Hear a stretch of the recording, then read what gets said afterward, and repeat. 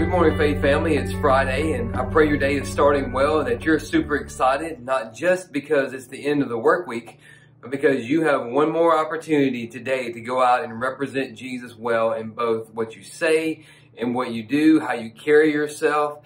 Be different, because you are different. You are set apart for the purpose of Christ. And so today, John's reminding us that when we encounter spiritual warfare, when we try to come against the lies that are often said in regards to who Jesus is, who we are as followers of Jesus, that we don't need to do it fearfully. We can have courage. We can be bold. And that's why I love verse 4, because it stands in such a strong contrast to the ideas of Antichrist, starting off with the very first word, you. Let me read the verse for us.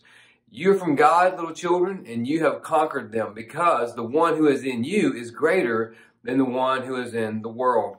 Now, the reason why I say that first word is important is because it's in an emphatic position. It's almost as if, here John's talking about Antichrist, and all of a sudden, but you. It's like he's just, he's like, hey, but understand it's you. And of course, it's in the plural as well, so it's not just you in terms of the individual, it's you in terms of the body. Remember, we're stronger when we stand together. Why do I need the church? That's our themes. You, he says, are from God. So he says you are stronger, you are different because of where you come from.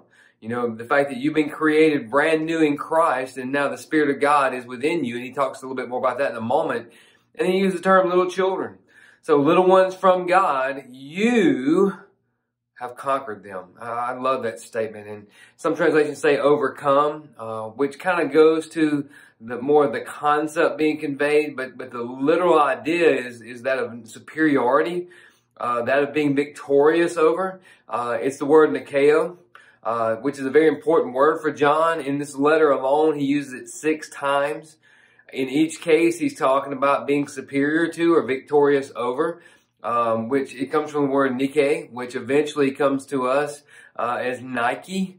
Nike adopted that term into their product, but we know that it fits best in the concept of Scripture, and especially in the life of the believer. We are conquerors. We are victorious in Christ. And like what it says, you have conquered. You are superior to them. Who's them?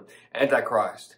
Those who reject Jesus, those who reject the gospel concerning Jesus, those who try to come against him, you have conquered them. We don't need to live in fear of that spirit.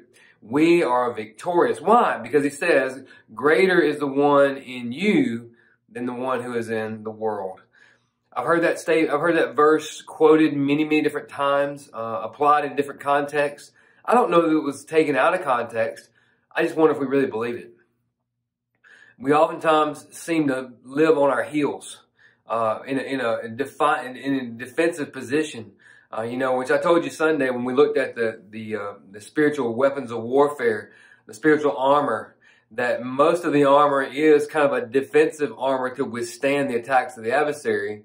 But then we come to the sword of the Spirit. That's our offensive weapon, and it's the only one we need. It's the very weapon that can always rebuke Satan. It can always reveal the lies of Satan. And ultimately, it's the weapon that is transforming our minds, renewing us in truth. And so we're overcomers. It makes me think about the first time I heard Mandisa's song, Overcomer. I think it was in the morning time. I was taking the kids to school, and they talked about it was on K-Love, and they said, hey, we got a brand new song from Mandisa. You're going to love it. And they played it, and they got talking about, hey, you're an overcomer. You're taking the fight to the final round.